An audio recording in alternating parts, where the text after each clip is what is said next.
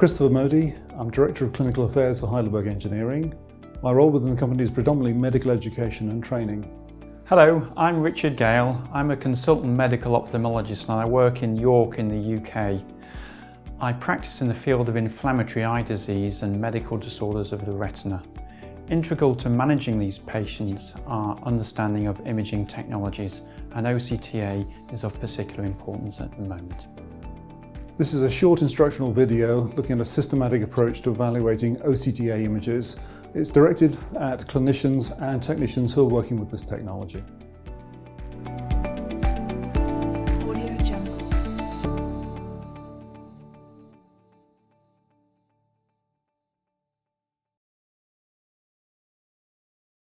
Although OCT angiography gives very nice images, it's important to understand that it's giving limited information about flow in the vasculature. It's important to interpret this with other imaging modalities to gain additional information. Colour photography would be particularly useful for signs such as exudate, and this may give an indication of the chronicity of a disease process. This information would not be gained from OCTA. Blue peak autofluorescence is also complementary and may give information about atrophy or pseudoreticular drusen. Conventional dye-based angiography is particularly useful to give information about the blood-retinal barrier. Breakdown of the blood-retinal barrier is identified on fluorescein angiography through leakage, but OCTA does not identify leakage.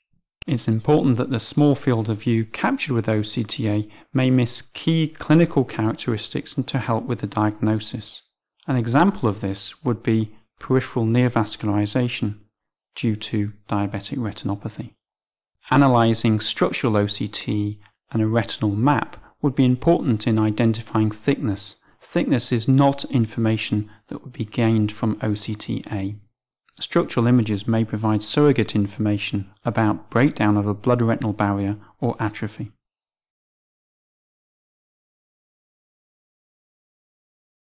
Before reviewing and analysing OCTA images, the images should be checked for quality. In the same way that we would review conventional OCT, fundus images or angiographic images for artifact, we need to do the same with OCTA images. We should be identifying, is there any evidence of media opacity, large refractive error which may cause distortion of the images? Is there evidence of truncation or shadowing, may be caused by vitreous floaters or again media opacity? When reviewing the OCTA image, we should look at the fundus reflectance image to identify is there any cause for poor quality data, assess the B-scan image for accuracy of segmentation, and review the en-face OCTA images or transverse section OCTA images to ensure that we're seeing accurate segmentation of the superficial vascular plexus, deep vascular complex and avascular complex.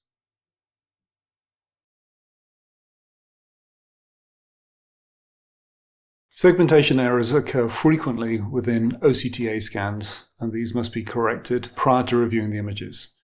If we look at this example of a patient with a fibrovascular PED, we can see that the Brooks membrane position on the automatic segmentation has been incorrectly defined. This needs to be corrected if we're going to see proper visualization of the choroidal neovascularization.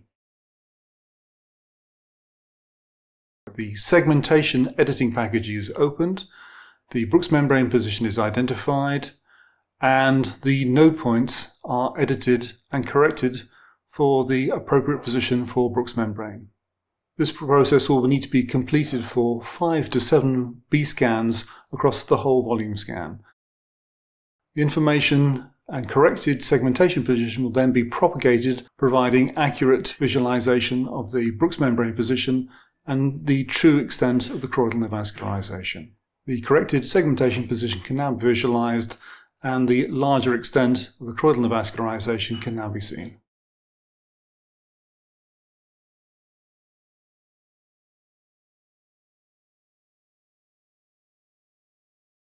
When viewing OCTA scans for the first time, it's important to remember that the superficial vascular complex position only provides limited information. Using the retina and the full retinal segmentation provides information at deeper locations as well as more superficial locations, and therefore we will be able to identify the presence of choroidal neovascularization or neovascularization elsewhere more easily within the OCTA scan. In this example of a patient with neovascularization elsewhere, the superficial vascular complex position does not completely identify the extent of the neovascularization elsewhere. Using the retina and the full segmentation positions allows us to appreciate the neovascularization elsewhere more clearly.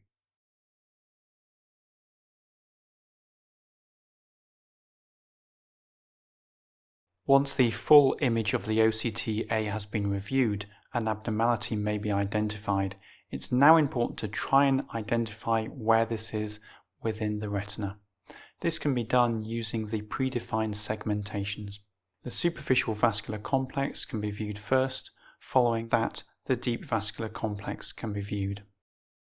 Following this, we work our way through the retina into the intermediate capillary plexus, then the deep capillary plexus to look for the foveal avascular zone, the avascular complex, furthermore the choriocapillaris, and then the choroid. Here we see an example of a branch retinal vein occlusion analysed using the predefined segmentation. We've seen the superior vascular complex and then the deep vascular complex. The deep vascular complex and intermediate capillary plexus are useful in analysing the arcades. Furthermore, we look at the deep capillary plexus, then the avascular complex, choriocapillaris, and then choroid.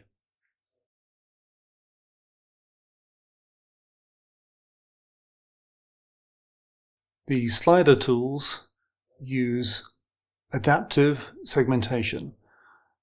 The scan profile changes from the ILM position through to the Brooks membrane position.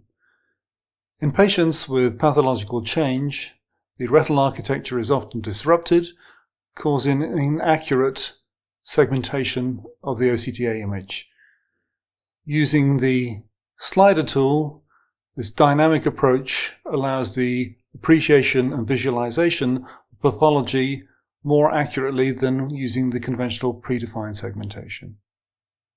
The slider tools need to be set up using the reference position ILM to Brooks membrane, setting a thickness slab of either 60 or 40 microns, and ensuring that the projection artifact removal software and the automatic contrast are engaged.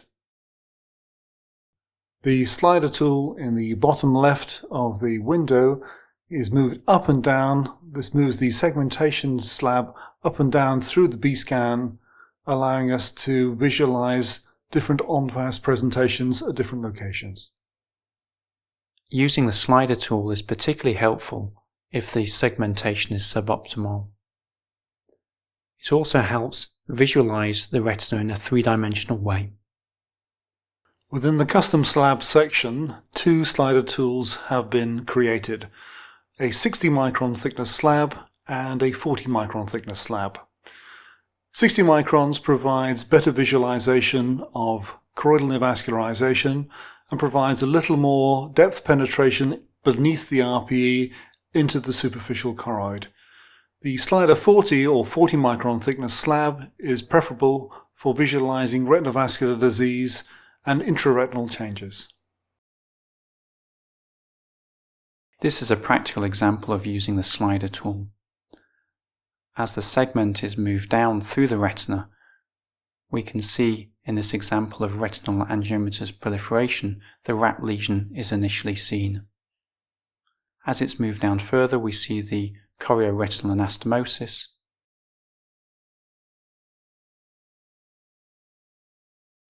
and then later on the pigment epithelial detachment. It's important to also analyse the en-face image as further information is gained from visualising the exudate and therefore the nature of the process.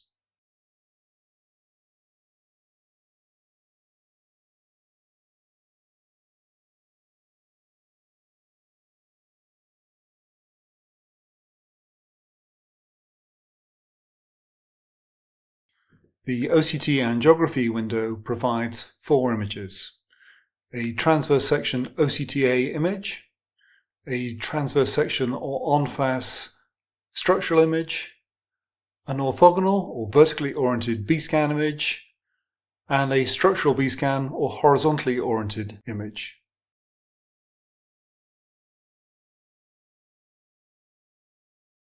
In the example of a patient with choroidal neovascularization, we can see the CNV in the transverse section OCTA, the transverse section OCT, the orthogonal and sagittal B-scans. By clicking on the transverse section image, we're able to identify areas of hyperreflectivity and correlate these to areas of subretinal fluid visualized within the B-scan images and areas of intraretinal fluid and the cystic changes that we can visualize again on the B-scan images. This is an example of how co-localization works in neovascular AMD. The top right image shows the OCTA flow, and this bottom right image shows that the flow is anterior to the RPE. We next move to the lower left area of increased flow in the OCT angiogram, and we can see bottom right that the flow is beneath the RPE. Having identified where the areas of increased flow are, we're now going to use co-localization to identify areas of subretinal fluid. The abnormalities within the top left en face image enable us to localize the subretinal fluid in the bottom right image. Having identified the areas of increased flow, we're now going to use co-localization to identify areas of subretinal fluid. This is important as it may identify areas of recent activity. The top left image en face shows abnormality, which is co-localized bottom right to the subretinal fluid.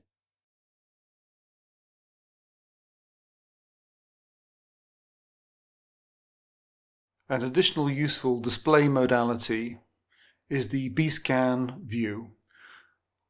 This allows you to fly through the volume scan, comparing the location of flow information and the correlating structural changes. The speed of the replay of the video can be adjusted and the structure and flow information isolated.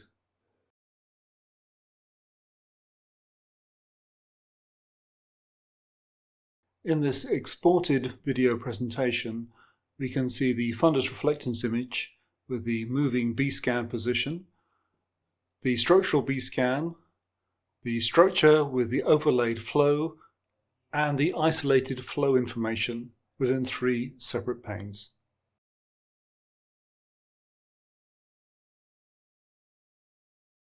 In this example, we can see structural OCT plus flow. We try to identify non-physiological flow. Of course, we can see physiological flow within the choroid and retina. In this particular example, there is a serous PED. It would be important to try and identify whether this is driven by neovascularization. As we run through the images, we see no abnormal flow at the edges of the pigment epithelial detachment.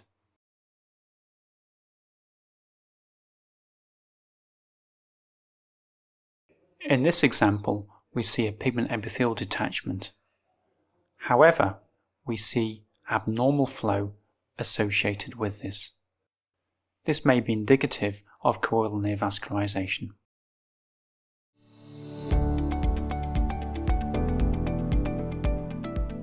So to address the question of whether we still need other imaging modalities when we have OCTA, we need to appreciate that we're still on quite a steep learning curve of the value of OCTA. In my opinion, it needs to be put into the context of the clinical history and the value of what we can get with the flow data with OCTA. We may well still need colour imaging, autofluorescence. We may still need dye-based angiography, particularly if the OCTA does not give us the answer that we're initially anticipating. So in summary, we need to develop a logical manner of how to interpret OCT angiography scans. Of course, we need to ensure that this is the correct patient and the correct eye. We need to check the quality of the image, looking for media opacities, looking for segmentation errors or projection artifacts. Looking at the scan itself, it's important to look at the overall flow within the image. The predefined segments are then useful. The superficial vascular plexus followed by the deep vascular plexus can be used. We then look at the capillary images and the choroidal images.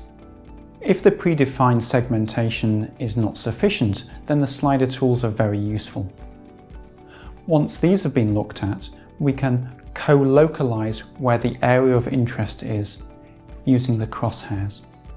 Once a slider tool utility has been used, it would be important to look at co-localization of the region of interest and really hone in on where we need to pay our particular attention. It's important not to forget to look at flow within the B-scan as well. A lot of data is captured in the OCTA images. It's important to appreciate this fully and use the data. So this isn't a quick process. It takes time to evaluate systematically all the images. And of course, we need to learn to evaluate these two-dimensional images in a three-dimensional way.